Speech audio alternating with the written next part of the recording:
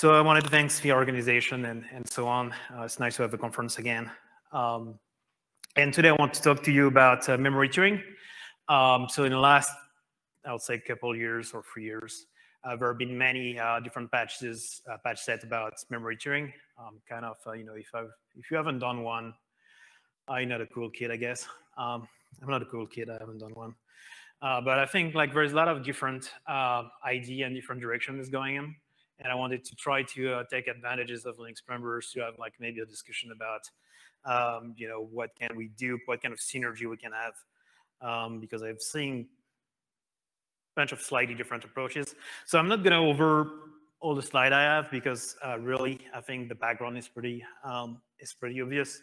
I'm going to flash most of the slide I have pretty quickly, unless some people raise a hand or ask me to slow down. But I want to focus on the discussion more than actually focus on presenting something. So the first thing I wanted to share with people really is that we have a pyramid of memory, and I see 3 different things. People look at latency, bandwidth, and capacity, and usually they don't go hand in hand. You have a very high bandwidth, low latency. That's what you're looking for, but usually they have a low capacity.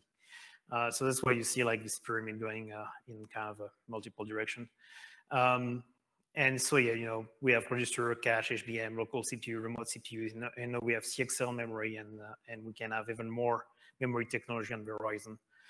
I'm just not going to go over too quickly, capacity grow faster than memory performance, the physics, the capacity, and so on. The memory is becoming a large chunk of the TCO. The capacity and bandwidth is kind of an issue because the CPU core count is actually going to keep growing faster than actually is the memory bandwidth. If you look at the bandwidth per CPU core, you will see this kind of stagnating. It's barely improving over years. And the capacity per core is improved, but slower than the needs, apparently. We are told that many workloads are wanting more and more memory. And at the same time, there is a physics limit. The density of memory, is coming to an end because of the process sharing and so on. So we won't see much more improvement inside density.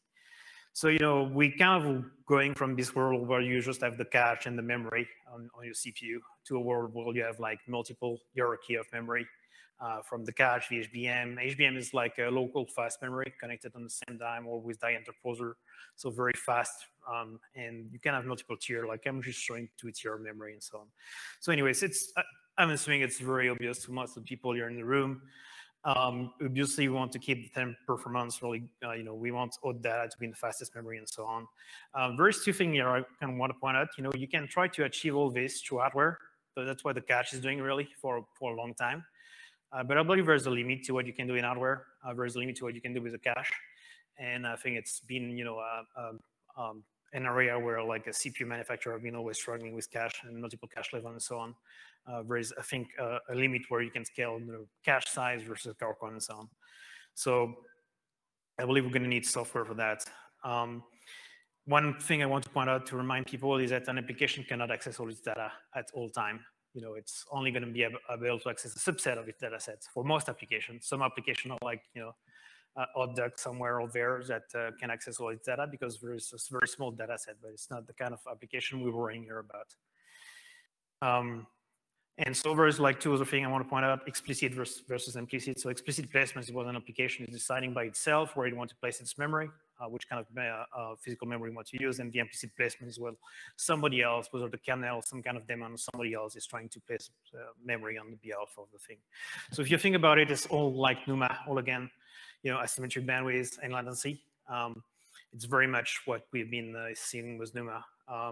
And NUMA can have different flavor. When you only have 2 sockets, it's kind of easy, very symmetrical. But when you start having more than 2 sockets, 4 sockets, or even more, then you don't necessarily have multiple paths across all the sockets. So you can have a more asymmetric and more complex topology. Why does multiple paths make any difference to latency? So, in the example I'm giving, it's all the same latency. But if you have a more complex topology, you can. Whoa.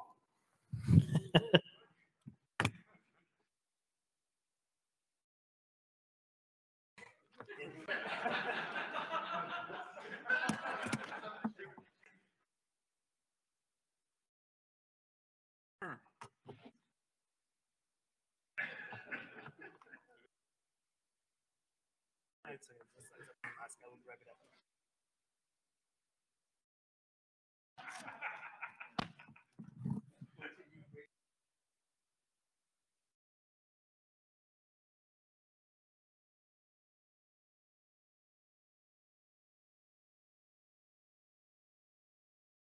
Please stand by. We're experiencing minor technical difficulties.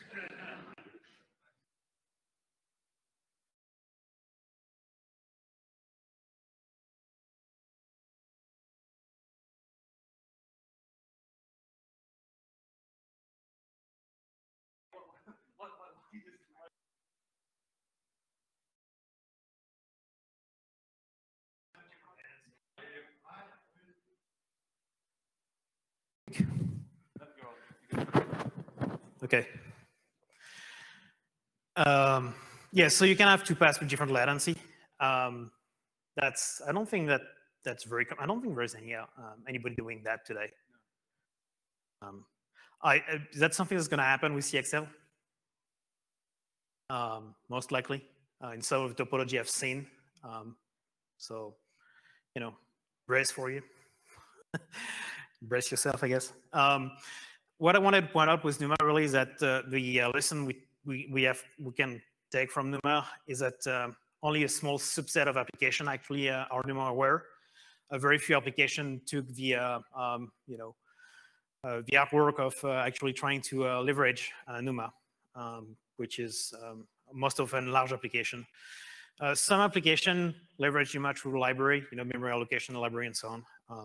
And also obviously you have mechanism like AutoNUMA, kernel stuff.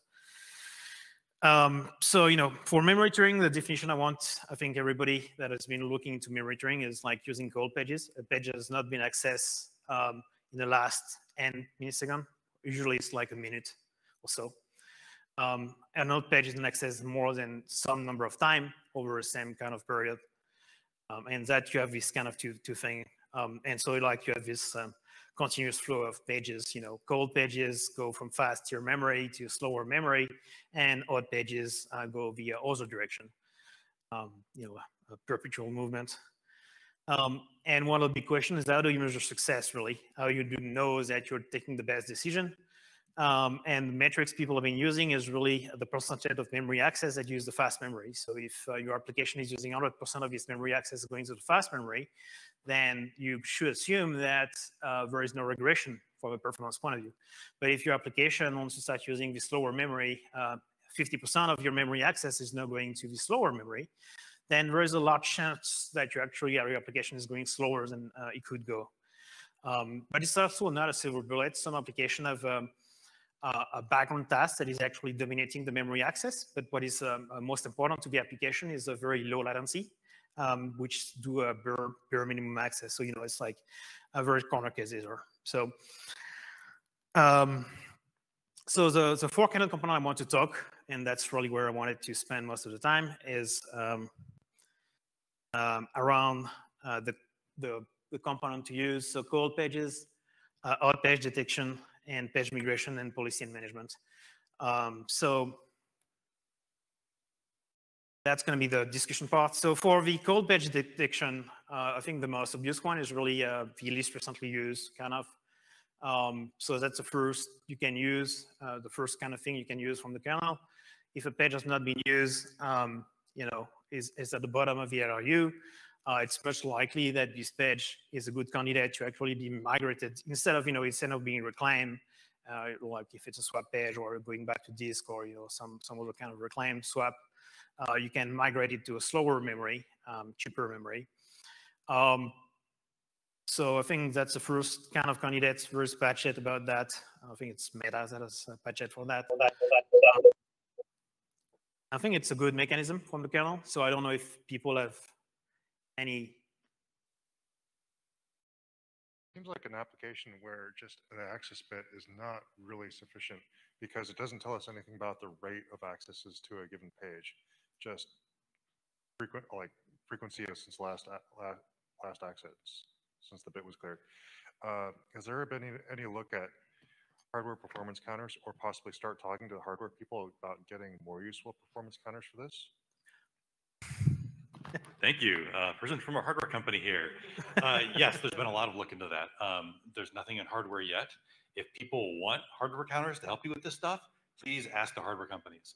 Those of us that work for hardware companies, we ask for this stuff all the time, and people don't care because we don't write big checks for large numbers of CPUs. So if you guys are writing big checks for CPUs, tell the CPU companies you want this stuff. It'll make it happen faster. Just to follow up on the access bits, you're right that you can only, from one read, you only get the was it touched at all. But people have been looking at statistical stuff where you keep checking and build up some stats over time and get a better idea. Sometimes hardware assisted. Yeah, there's another hardware company here. It's funny you bring up the access bit thing because we were just looking at some access counters that we have on GPUs, and those were batched up in ways that I've always hated, because it's not one access bit per page, it's one access bit, or you get a certain number of access bits, not very many, like 4,000 to cover your whole GPU memory space. So I've always been vaguely dissatisfied with that. But we started looking at it as a way to say, well, are these any good at all? And people started measuring, and as a way to augment your other measurement techniques, we got measurable improvements. Like you're saying, Dave, it's hard to really build up enough of an argument to win over all the other things that the hardware might be doing with its area and its silicon. There's a lot of other stuff that you could be doing. You could be scattering little bits of SRAM throughout your chip, or you could be making magical AI things. It's infinite. And access bits, it's hard to make a case. We have made a case, so we have some, but I don't see us. I'd be happy with just getting one access bit per page, for heaven's sakes. Getting counters is unimaginable at this point. So just kind of a little snapshot from one hardware company. I want to point out one thing is, like, for cold pages, access bit is good enough, because for cold pages, we're looking at a page that has not been accessed for a long time. So, if the access bit is clear, we clear it, we look at it next minute. And if nobody has said it again for 1 minute, we know the page is cold. So for cold pages, it's really nice. But for hot pages, it's kind of a different topic. And that's where we want the hardware people to help us, because, and I think I have so, like, if we talk about hot pages detection, it's like, that's where we want hardware, I think. You have okay, so like, let's maybe switch to hot pages, and I will go back to cold pages too. So for hot pages, that's where the biggest issue is, because for hot pages, the idea is that you have access frequencies that is going up. So if you're trying to sample with software, it means the CPU overhead of your sampling is going to be higher, because you need to sample frequently. But that's not something you want to do. You don't want to spend too much of your CPU cycle, your precious CPU cycle, to just sampling the memory access of your other process. It's like monitoring your process and spending most of your time monitoring your process instead of actually letting your process doing some work. So that's where really I think we want to have kind of hardware to help us. But one of the issue, and I think John was like pointing out, is like, you have 4,000 counter, and if at the time you have like 4,000 cold pages, and then suddenly you have like 8,000 cold pages that are becoming out, you're gonna miss half of them. So how do you deal with that? Because yeah, it's kind of a hard problem. So, but I mean, so are you? The only thing is, caching kind of defeats this, right? Because if you've got a really hot cache line, you're not going to be bumping the counter on the page while you're just accessing this, cache line in L1. So would you want the access bit, the access counter, to be incremented when the cache line moves from L2 to L1? I mean, you've got 3 instructions in a sequence which all reference this page. Is that 3 accesses, or is that, well, this is one burst?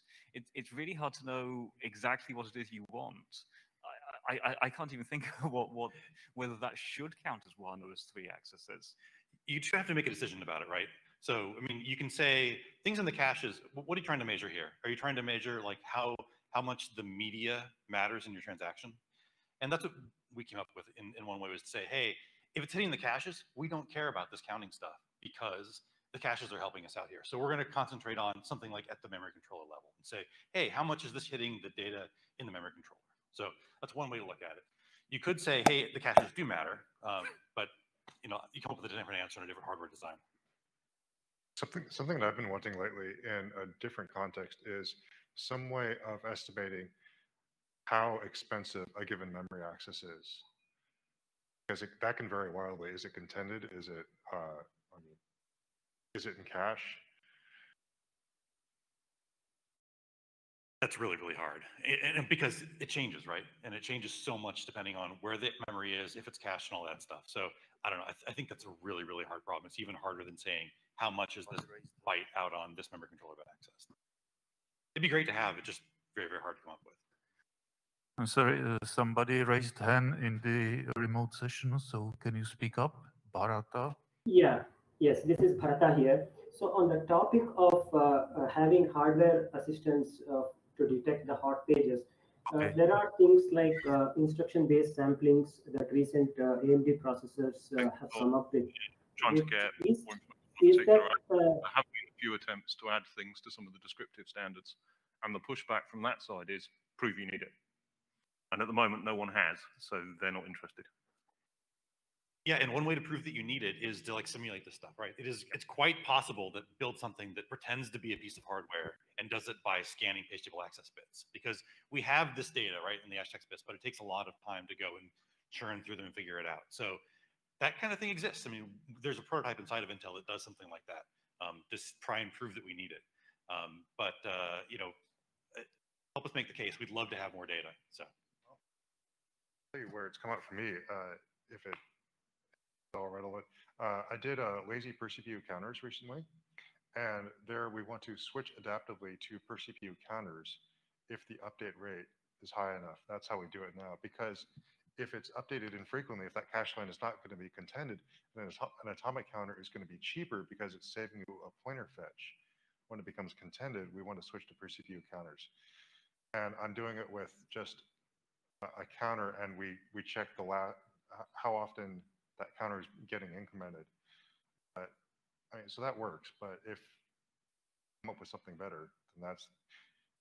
I've seen other places in the kernel where we could be doing these adaptive algorithms if we had a good way of getting the data. I just want to add a couple of notes to the thing here. One of them is that autonuma is incredibly harmful for at least one use case, and that's where if you've got a CPU and some other device, maybe GPU, and autonuma just goes through and it unmaps things, but it's unaware of the other devices, and so then you take unnecessary page faults on the other devices. So we've seen that this, from a performance point of view for running compute programs, I want to toss that in because I saw that listed as something that, we can use autonuma to figure things out. And I'm here to tell you that one of my missions over the next few years is to make sure that we can turn autonuma off at either automatically or whatever. I just want to dump that on you. And the other one I want to mention is that the latency and bandwidth, not even mentioning capacity, but if you look in HMAT, which is that ACPI table to describe memory, it has latency and bandwidth, and you can list them. And so we had this internal conversation about, that's nice. What do we put in there? And sure, we can put in some numbers, and then, well, what is the kernel going to do? Well, nobody knows yet. And how do they compare them? Well, we don't even know which one the kernel's going to use. Or is it going to use both? It's going to multiply them together and figure out some other thing. So all this is an unknown area, and I'm antsy about it being done right. So I just wanted to. Yeah, and one thing also you've described in this talk is you've talked about things being slower or faster, like that's a one-dimensional thing. And like you mentioned, bandwidth and latency are problems here. So we have memory types that are both higher bandwidth and worse latency. So there's some really nasty complications to all this, just to throw one more thing in there. We have a bit of an AV issue. I'm just going to relay Bharata's question. Recent AMD, or comment perhaps, recent AMD processors of IBS, instruction-based sampling, that could provide information about page accesses, which page got access from cache or DRAM or remote link DRAM, etc. Could we explore using these with NUMA balancing to detect and migrate hot pages from lower tiers? And then he notes that it is sampling based. So I think the short answer there is absolutely yes. The same kinds of counters exist on other vendor CPUs as well. we've done some, so Huang Ying, who is doing some of the AutoNuma-based memory migration stuff, did some experiments, and some other folks as well, to try and figure out, to try and consume those things in order to do memory tiering. They work functionally. It's actually just fine. The trick, though, that we had was building useful data out of those performance counters, because they vary a whole bunch based on some nasty things, but essentially they're really bad for virtualization because of the addresses you get out of them. And it's really hard to turn that just fire hose of data that comes out of the performance counters into like useful, actionable information to move pages around. So while we would all love to be able to automatically put the memory in the right place, I mean, fundamentally, it's a hard problem. And how much have we explored, and how much have we, how far have we gone into enabling applications to tell us what they intend to do with a given piece of memory? For example, if I'm going to stream something, I don't care if it's far away, as long as it has a good bandwidth and it's pipelined. So how much are we thinking or working on trying to define some form of standard way through MAdvise and whatnot to provide that information that will allow the kernel to make better decisions and not bother scanning heat maps and scanning access bits on regions where we know it's completely pointless? So, I mean, we do have, for example, I think it's MAdvise sequential or something like that, but I think history told us that people use it for some time and then we stop using it in the kernel and then it's a knob. So I guess I tend to agree that it might be worthwhile to look into, but in general, developers are lazy and programs change, and that's why we have AutoNuma at all. My comment here would be regarding hot pages. You say here that hot pages are many accesses over a short period of time, but how often would it happen that you have accesses over a short period of time, then you migrate the page, and then you realize, well, the page is no longer hot? Yeah, that's a big issue also. So sometimes, you know, you detect a hot page, so you say, okay, this one is hot, I'm making everything bad faster, and then it becomes cold right after that. Exactly. So what I would question is like, how fast are we actually required to make a decision? And what I just like had in mind is, I think recently there was some kind of LOU list resorting based on daemon. And I mean, I think they do fairly slow stuff because we're talking about page reclaim. But somehow it has like the same concept. You have some list and you try to see what's most important, which is on front of the list. So I guess if you improve one mechanism, you might benefit from the other. And yeah, but I think the LRU for odd pages is kind of the sampling frequency is too slow. So it's not, I don't think it's a good, but you know, that's a feeling more than anything. Until somebody can prove on a large work set that, okay, this is actually proving to be good or not, it's hard to draw a conclusion. Exactly, but just like looking at N most recently used addresses, I'm not sure if that really helps us to detect hot pages that will remain hot, that are not just like accessed for yeah, and there is no way to detect that really. Mel Goldman has the comment that the main limitation on PMU-based sampling were issues that A, constant overhead, B, inability to back off if pages are properly placed, C, consumption of PMU that was unavailable for other users, and D, limited to hardware that has the right PMU event available.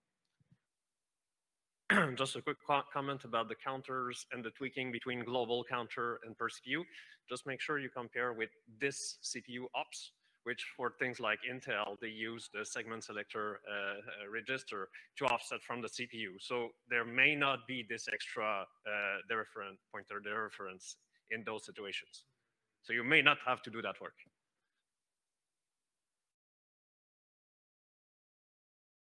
So I think so that's the odd page situation. So the cold page, I wanted to point out also daemon. I think like daemon is not really well adapted for cold pages detection. The access bit, like I was saying, the access bit is really good for cold pages, really. Like I think cold pages kind of sold, really. I don't think anybody else has anything beside access bit. So odd page, obviously we want hardware. You know, many pitfall. It can be hot for a short period of time and then become cold again. It can be, you know, like what kind of heuristic we choose. But we want hardware because the sampling frequency is too high. And there is the issue of how many contours do we want? You know, if we have 4,000, do we want 8,000? Like, you know, how many is good enough? Hard to know. And obviously, there is silicon cost with that. I don't know if we want to talk more about pages, maybe just like a minute or two on page migration. So on page migration, we have a couple of kernel API. Kind of my question is like, do we want more asynchronous API? Do we want something like IOU ring for memory, like page migration can also be used for memory reclaim and stuff like that? You know, I just like, I'm throwing idea to see what you know, how people feels about these kind of things. And it kind of goes end actually with kind of my last one is like, do we want to do it in kernel or do we want to do it in user space? The experience we have here at Google is more that user space is a better place to implement policy and change policy because we see a variety of application and we see one policy works well for a group of application, another policy going to work well for another group of application. And it's much easier if we can have like, you know, like kind of a C group ID or like that, and have different policy for different group of application. And it's usually easier to also try different policy inside user space than it is to embed the kernel. So, you know, I'm not saying we should disable all the kernel, you know, like Autonoma or stuff like that. But usually it's kind of thing we do. We disable them and we're trying to do stuff inside user space. But I still value, you know, like the LRU list, the multi-generation LRU list. I think there's a talk after that. You know, I still believe some of the kernel mechanisms do make sense and they need to be augmented with memory tiering. So I don't know how people feel about that, to be split between user space versus kernel space. Like I say, I'm like asking questions so that like trying to gather consensus here. User space, less. So one of the ways we've talked about sometimes on using this kind of thing is that maybe that you offer this as your data center service. That if you have a bronze tier VM, then everything gets put into the slow memory, and the gold level VM always gets put into the hot zone, and you differentiate that way, and this is how you use it. It's not going to be a solution for everything, but it's one way to use this kind of memory. Yeah, it's a very easy way, that's true. So if you have multiple tier of memory, you can sell the lower tier at the lower price. But, you know, like I say, there is also the thing is even for high tier application, they have a large chunk, we see many applications with large chunk of memory that is cold. And just a waste of memory, really. And as efficiently as possible. I think actually our goal is to extract the maximum amount of money from the people who are renting our hardware. Well, and as for your question here, I mean, I think we can all agree that we're not going to have one answer to these things. Like, it obviously can't just be in the kernel, right? We're going to have people that will be fine with the kernel solution because they want to write dumb applications that don't know anything. We're also going to have the really smart folks who know how to do exactly what they want, set their whole app up, and just say, kernel, hands off, you don't know what you're doing. So, I mean, both will exist, and maybe even on the same machines. So. Yeah, and you know, like I say, I think I don't want them to step on over each other's toe, basically. So you want to make sure that, you know, they don't conflict, and one undo what the other is doing, which is kind of a big issue. But Barata has a comment regarding page migration. If the platform, say via DMA engine, can accelerate page moves between tiers, can we have migration APIs that can hand over the migration to its driver, DMA engine driver perhaps? Is there such a migration API already? So I think the DMA is not the big issue when it comes to page migration. It's more like unmapping the page, doing all the ancillary metadata stuff. It's a bit bottleneck. That's what we're seeing so far. Yeah, there's some fancy memory moving accelerators. Be like, hey, this will work for page migration. And yes, it will. But exactly, all the software overhead to get everything done before you can move it in the hardware is the big problem. The hardware doesn't help much. Yeah. And verse solution, so I know, yeah, what date are we actually? With 12? Yeah. Okay, so I cannot talk. But like, there's our solution about page migration coming from multiple vendor. But yeah, so it's, right now, the DMA is not the big issue. It's worth noting that anytime you've got code that deals with pages and also the data within those pages, we lose a lot of performance by blowing away our caches and then looking at pages. We really want to vectorize all of those APIs, and if we do that, then it's much easier to make use of hardware offload. I'll say one more thing. There have been hardware designs as well that try to do essentially memory migration in hardware, right? There's something called two-level memory that Intel had that moves stuff between DRAM and the Optane, which is memory stuff. It sounds like a really good idea, and it gets software out of the business of moving stuff, but it loses a bunch of capacity, and the hardware was just, It didn't work very well for a lot of people. It was great for some people, but not everybody loved it. So we're into lunch break. You don't have to stop talking, but we do have a coffee break right now, and the other microconferences are letting out and are eating our snacks. So, well, thank you for like the discussion. That's really what I wanted.